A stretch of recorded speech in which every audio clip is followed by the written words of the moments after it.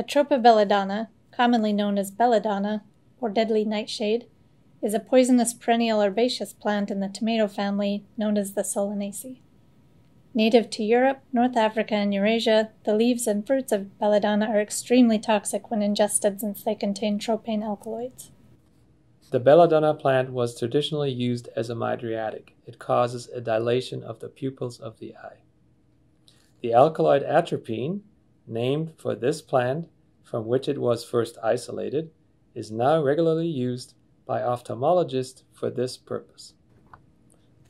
Using belladonna involves the management of significant side effect profiles of this plant material or its preparations. Standardized belladonna preparations are currently prescribed in the European Union, although great care must be taken to control the dosage of the pharmacologically active tropane alkaloids